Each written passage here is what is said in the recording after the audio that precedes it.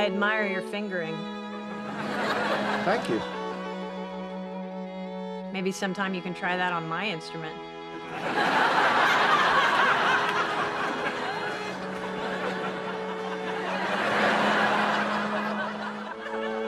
Good night, guys. Good job. Thanks. See you next week.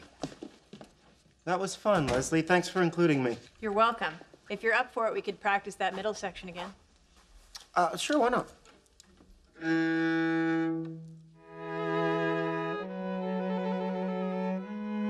Just so we're clear, you understand that me hanging back to practice with you is a pretext for letting you know that I'm sexually available.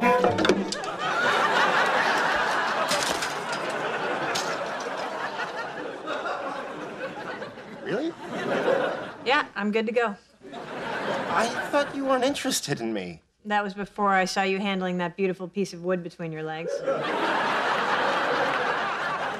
You mean my cello? No, I mean the obvious crude double entendre. I'm seducing you. No kidding. What can I say? I'm a passionate and impulsive woman. So how about it? Gee, Is it the waitress? Penny?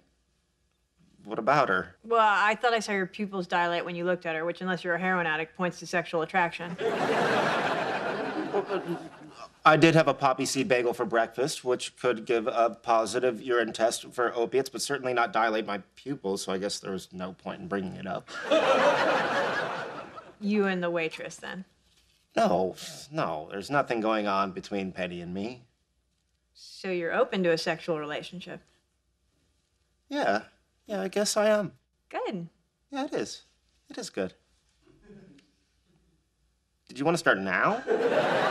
Why don't we finish this section first? Oh, okay. A little musical foreplay. Terrific.